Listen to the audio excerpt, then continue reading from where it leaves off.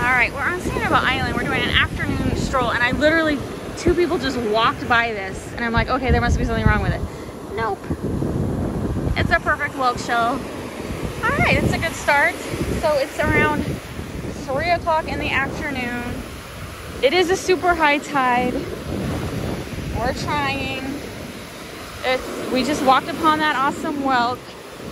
Sanibel Island. We're staying at Westwind Inn, but currently, you know, shelling spots they vary depending on the tide and stuff. I've had good luck in front of Westwind Inn on previous trips. This trip, not so much. It's also, everyone is crowded in front of Westwind Inn. It's completely booked. There's just a lot of people hanging out.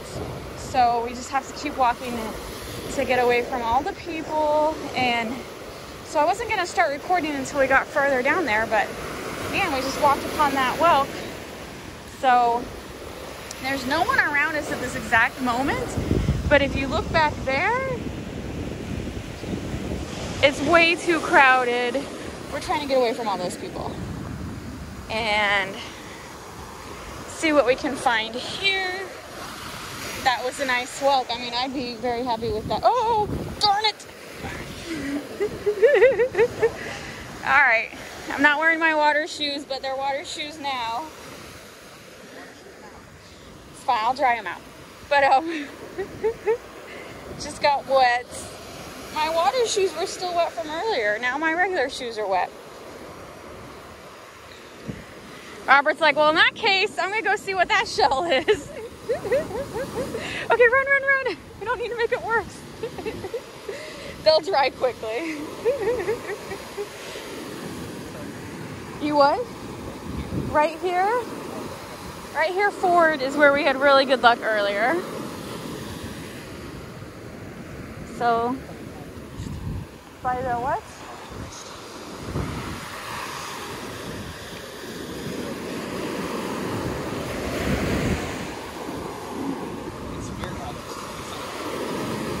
I know, every day has been completely different. Run!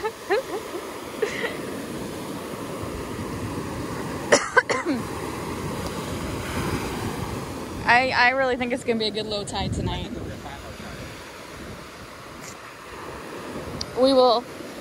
This is definitely the last time during the day that we're gonna be shelling, but tonight, oh yes, we will be shelling at night. It's fun. I enjoy shelling at night. Yes. It's too high right now. Too high.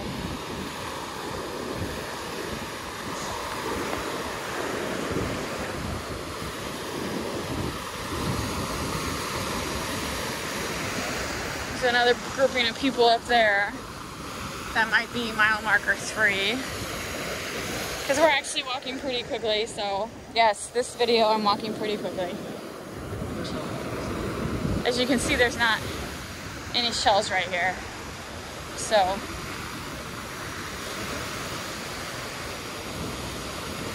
only seen one shell pile. Well, I mean, of course we got that rag line. What is it? It's a little mussel still on the original. He's dead though. He ain't gonna come back. No, but I'm sure he's stinky. This is the highest tide, but we've already looked through that and we're ignoring it because it's full of dead fish. There's a piece of seaweed, plant life, ocean life.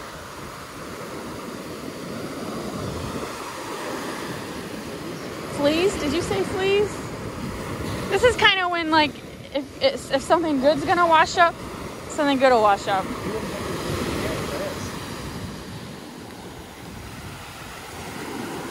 That's why we're looking forward to low tide, because with the rough surf, that's the word I was looking for earlier, honey. Surf. Watch it, watch it, watch it. The rough surf should. And I've also been finding a lot of, like, the conch feet. So that means there's a whole bunch of dead conch out there.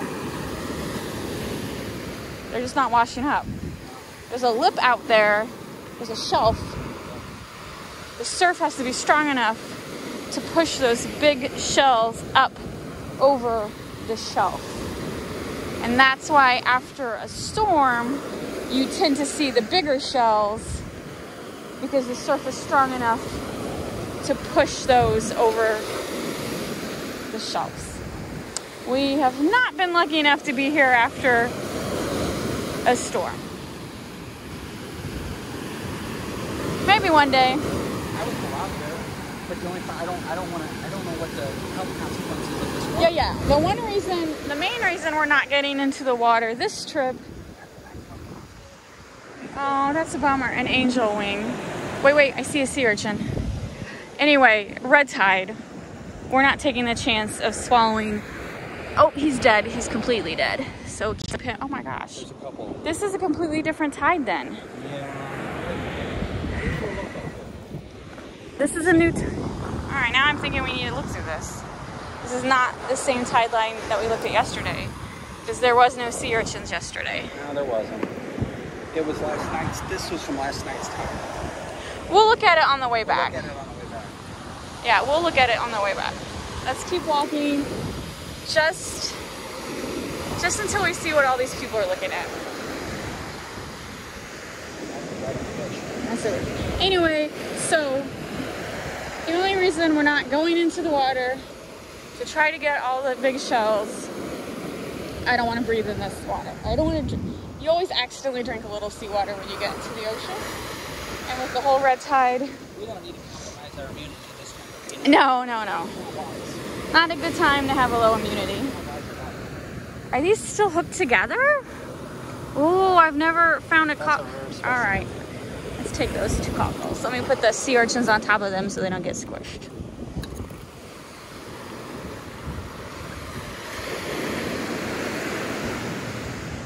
All right, so I was thinking we'd already done that line, but apparently we have not.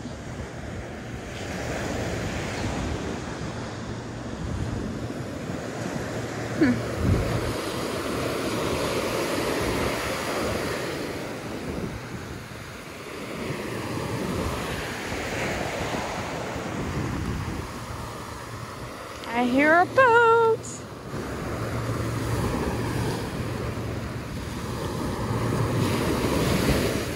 Ooh, trying to get me.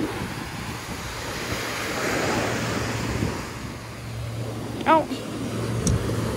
Robert said he saw someone holding a whole sand dollar. It wasn't a huge one, but it was an old one too. It was like completely bleached out. Yeah. She's very lucky. I've never found a completely whole one on the beach. I've seen them still alive in the water, but a washed up whole one, I've not been that lucky. But apparently it's possible. Robert saw someone carrying one. That's awesome. It's good to know it's a possibility. Anyway, we're gonna keep walking. I'll start recording once we get past these people. See if there's any good shells up here. I don't think you're looking for a pink house. I haven't seen the pink house yet. Don't think we've reached it quite yet. Anyway, thanks for watching and we will see you in a little bit.